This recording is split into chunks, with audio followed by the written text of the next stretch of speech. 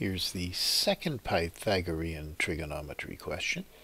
They tell you that the tangent of 22 degrees equals t. Now the secret of that is you can write that as t over 1.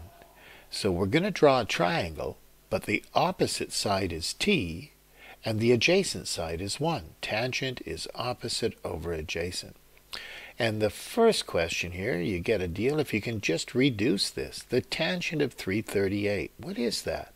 Well, it's 22. It's in the third quadrant, and it's 22 degrees away from being 360. 360 minus 338.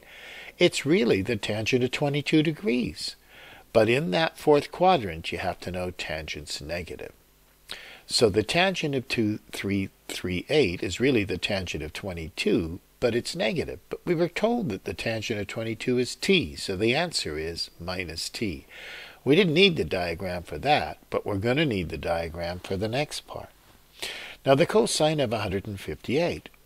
Well, what's the reference angle? Where is it? It's in this second quadrant, and it's 22 degrees away from being 180. The reference angle is 22. So it's minus the cosine of 22 degrees. Now I can't do this if I don't have a diagram. There are other ways of doing it, but the diagram makes it pretty easy. Because there's 22 degrees, the opposite side is t, the adjacent side is 1, and I can just use Pythagoras to figure out the hypotenuse. I go 1 squared, 1 times 1, plus t squared, and I take the square root. That gives me what c is. You square the two sides and take the square root. That's what Pythagoras is. Well, now we know the hypotenuse. We know the adjacent side is 1.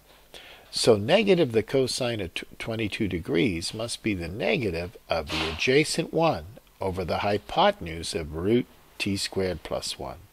So there we have it. There's that Pythagorean thing where we had to make our own triangle.